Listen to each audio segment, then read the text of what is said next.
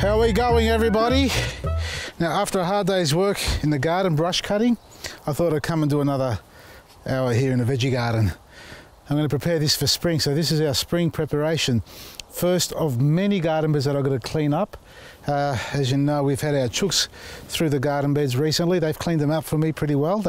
Meaning they've got rid of a lot of grubs in the soil, things like lawn grub, which has migrated into our veggie gardens and flowering beds, and they eat the roots off your plants and cause the plants to wilt and die during the hotter periods of the year.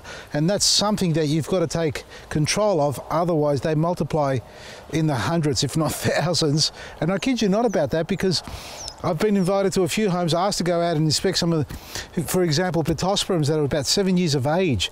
And one by one they started to die off and the owners couldn't tell what was going on. And sure enough, we dug out a Pittosporum, the one that was dead, no roots left at all, just a little root ball at the base of the trunk, and inside the soil full of lawn grubs. They look like they look like witchetty grubs, cockchafers, white body, curl grub. You can probably recognise them by that name. They do curl around. They've got a brown or black head on them. And the adult is a beetle which flies, and it can fly from one garden bed to another. There are nematodes, predator nematodes from EcoGrow online. I don't know if they still supply those or not.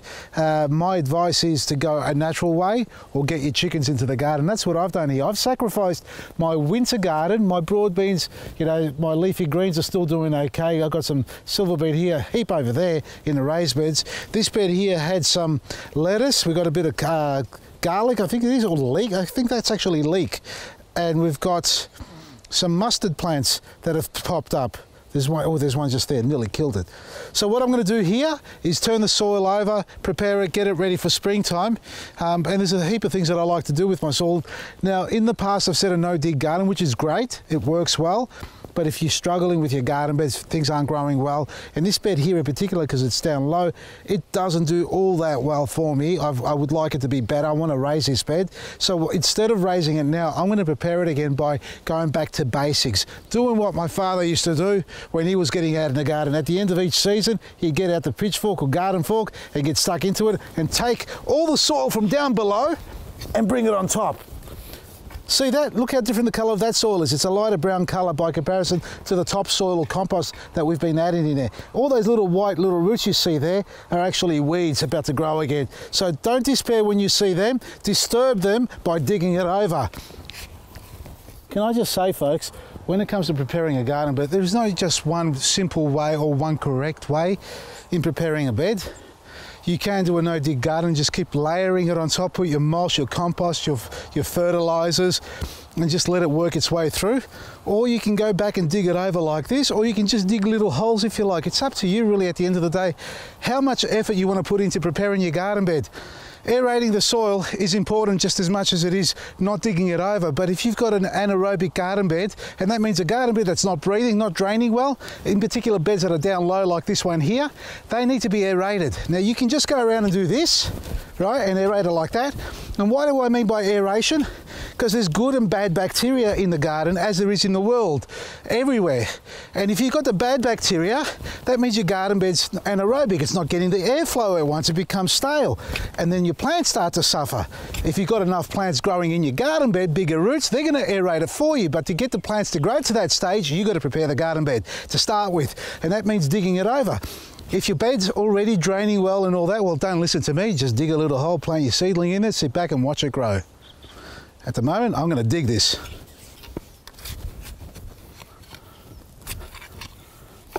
We've turned it over now, folks. Now, what I'm going to be adding into this garden bed is chicken manure.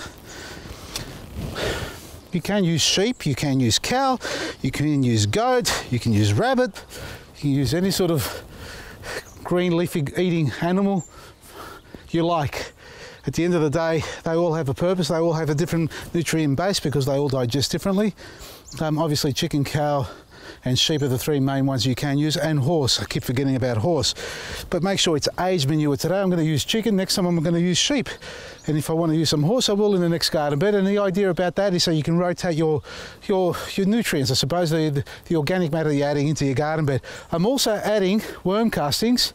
I've got some worm castings here. They only need a handful or two in this area here, so you don't put a lot, because they are one of the richest source of nutrients you can give to your garden bed, as well as this chicken manure, obviously, I'm going to be putting in. And at the end of the day, I'm putting my black grit as well, because this is a soil amendment fertilizer which balances it all out for you. It doesn't become too acidic, it doesn't become too alkaline.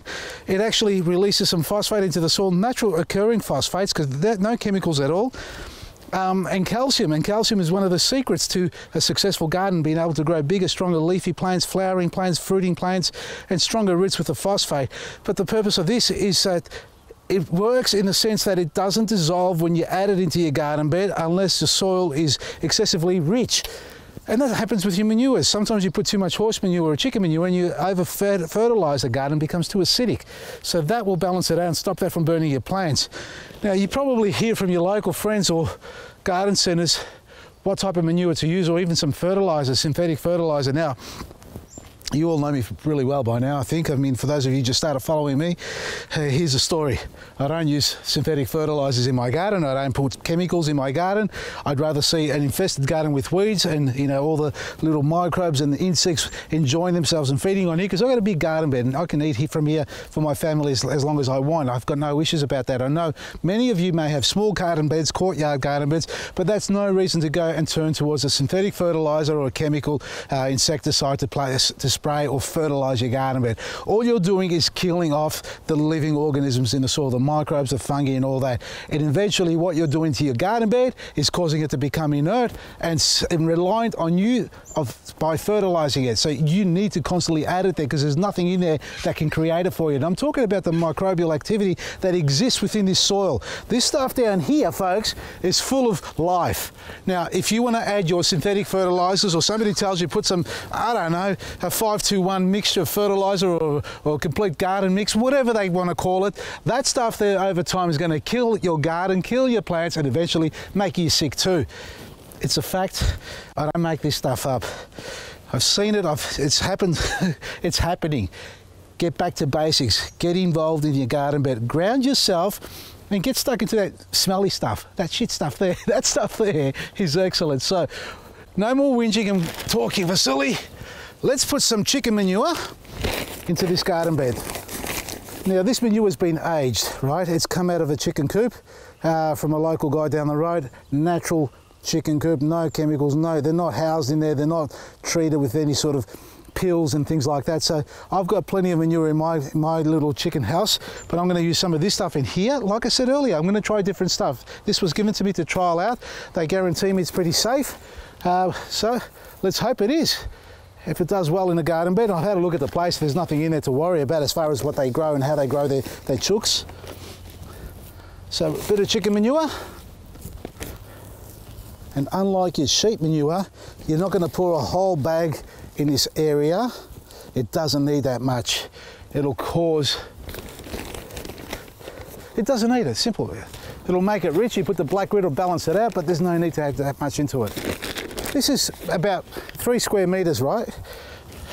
And I'd say about half a bag would be enough. Again, you get what you pay for if you're buying your stuff. And if you go for the cheapest product on the shelf, expect the worst results. Well, not the worst, but really average results. But sometimes, folks, you just might get lucky. You might buy the cheapest thing and get the best results. Hey, it's like winning Tats Lotto. I've never won. And now the worm castings. What does it say here? Directions. Worm castings to be used liberally on soil. 20 litres per 1,000 square metres. That's a quarter of an acre. 4,000 square metres in an acre. This is only 3 square metres, 20 litres. How many threes in 1,000? There's 30 in 100, 300. I've got to divide this into 300 portions. Yeah, whatever. Just put it on, enjoy it. If you put too much, well, it's not going to burn your plants, you're just going to breed more microbes and fungi. That's it. And now our black grit. Now, I say a handful per square metre, which is comfortable. But if you go to my mum's house, it's a handful per pot. That's what she does. Try to get it everywhere, but we are going to mix it through anyway. This is made from volcanic rock, folks, if you want to know what it is. It's not, there's nothing else in the market like it. So if anybody says they haven't got black grit on the shelf, but we've got something else that's called black something, it's not the same. Okay, with all respect to everybody else's product, it may be great. I haven't used it, but this isn't anything else. It's just black grit. Now we're going to dig it over. Now I'm not going to be planting into this garden bed here, folks.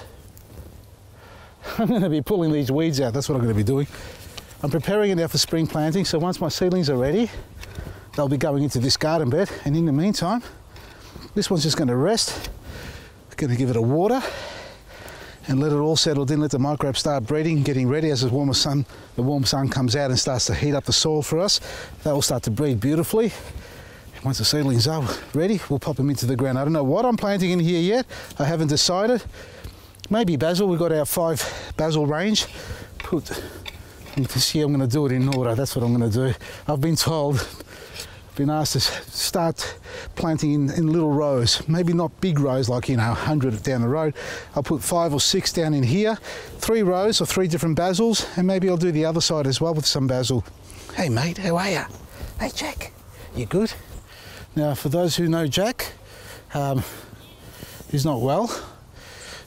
When he was a little puppy, folks, he was hit by a car and his right paw, as you can see it there, this little paw here, from the last ankle joint down here, his nerve, well, there was nerve damage, it was cut off, so he's got no sensation, and it's a floppy paw, what we would call it. So he's a 3.5-legged dog, and he was the fastest dog on the park, chasing balls and that. But, you know, as he got older, his autoimmune kicked in. Sorry about that. Vader, come over here, mate. Come here, mate, come here. Look at him, have a look at him. So he's got an autoimmune problem going on. He's self-destructing, unfortunately.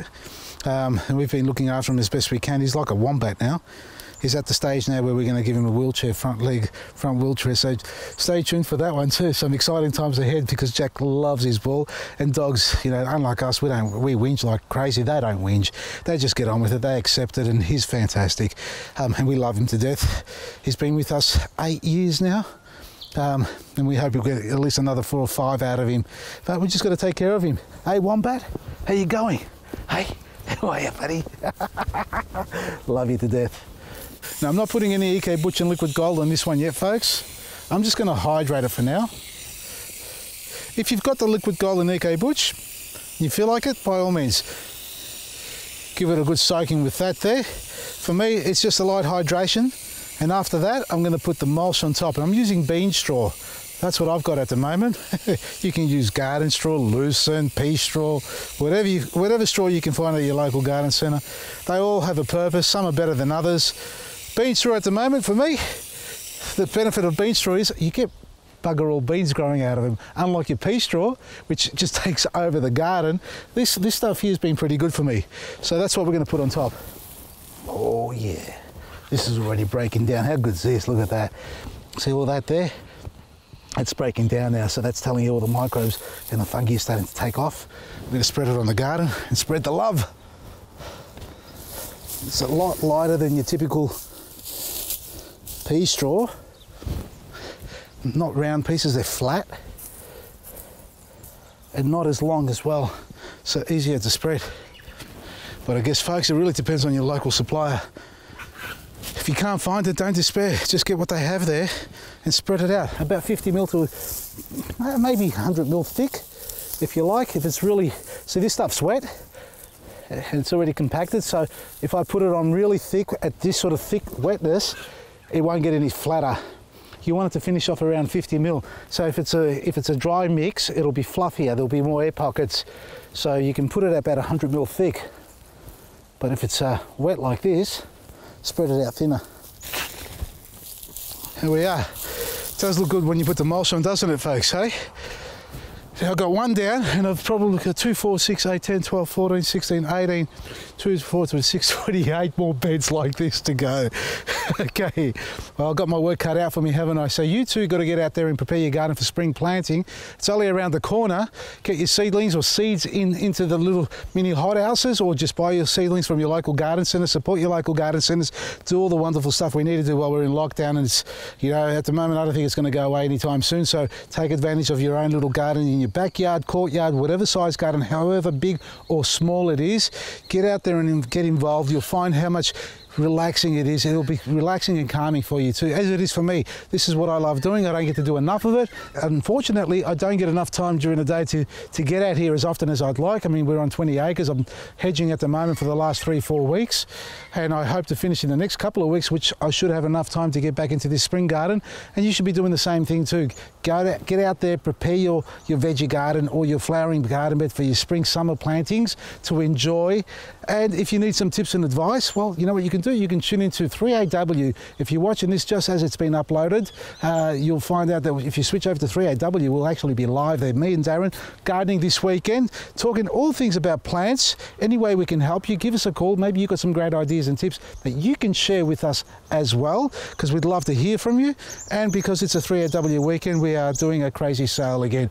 We hold sales every day, folks, but on the weekend, it's going to be bigger. It's up to 70% off everything online. Black Grid, up to 75% off. I think we got the 4 kilos twin pack for 20 bucks. I struggle to say that because it is so dirt cheap. Normally $79.90, get it for 20 bucks a pair of them. That's 8 kilos of the stuff, so you can get it into your garden. And tune into 3AW and enjoy some great gardening talk. And also check out our website, vasilisgarden.com. From me, Vasili Maresi. Hey guys, what are you doing? Huh? Oh, Kara. You want to play ball? What's the ball?